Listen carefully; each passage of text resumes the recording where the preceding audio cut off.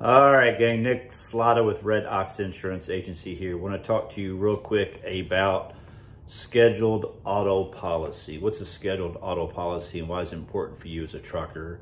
There's different types of insurance policies out there. There's any auto, basically means no matter what vehicle you're operating, even if the insurance company doesn't know about it, it's covered. There's hired auto, which means anything that you're renting, even if the insurance company doesn't know about it, it's covered.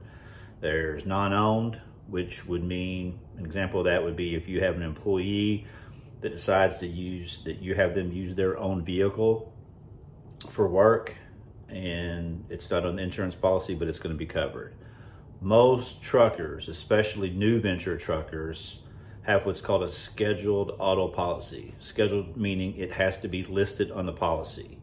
So for example, if your business owns 2 trucks and you're operating 2 trucks, then you have to have two trucks on your policy. That insurance company that submitted that federal filing paperwork to the FMCSA is essentially, when they file that paperwork, they're telling the FMCSA and they're telling all the citizens of America that you, as a trucking company, is properly insured, meaning all company owned and or operated vehicles are covered under insurance in case something were to happen. So what happens is truckers sometimes try to avoid maybe a premium increase, or maybe it's an honest mistake, but they don't let the agent or the insurance company know that they have other vehicles that they're operating. Let me just give you an example of that. I have an issue going on right now with a client that is hurting for cash.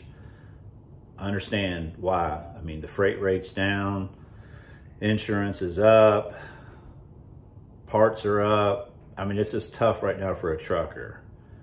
So this guy, rather than tell me that he had 2 additional trucks, decided to just run them under his authority without letting me know or without letting the insurance company know.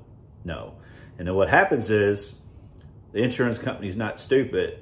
Most of the time they're going to catch you if you're doing that. And what in this particular situation, the insurance company sent the trucker a letter saying, hey, we need you to list all the vehicles that you own or operate under your authority and send this back to us.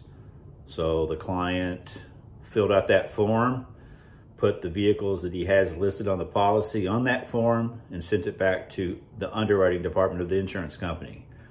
About a week after that, the insurance company had time to review it. They canceled the policy.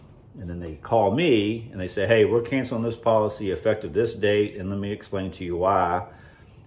Well, what happened was this particular trucker had 2 extra vehicles that he was running under his authority that got inspected. So anytime you get an inspection, it's going to be on the SAFER report. The FMCSA is going to report that in SAFER. The insurance companies, they're going to see that all day long, especially if there's an inspection on a VIN number that's not listed on the policy. It's going to trigger an underwriting review. Letter goes out, letter comes back, it's not answered truthfully, you're going to get canceled. And here's why the insurance companies don't play around with that, why they're going to cancel you, drop you like a bad habit if that happens. And here's why. The federal filing that they send to the FMCSA saying, hey, they're covered, they're covering you no matter if the vehicle is listed or not. So let's say in this example, the guy that's running 2 trucks that aren't listed on the policy, one of those trucks gets involved in a horrible accident, worst case scenario, somebody dies. Well, guess what? The insurance company that sent the FMCSA the paperwork showing that you have insurance has to cover you, legally has to cover you for liability for that vehicle, even though it wasn't listed on the policy. So what happens now is they're going to make a payout. It's going to be $1 million claim, right? It's a fatality. They're going to pay out $1 million, yet they weren't getting their proper premium. And what happens is it's going to really screw the rest of the truckers of America out there, especially in that state, because insurance companies are going to raise their rates across the board. So even if you're the trucker that's clean as a whistle, no moving violations, no claims, your SAFER score looks great, DOT is perfect, and you get a rate increase at renewal, and you're like, what the heck? Why is this happening to me?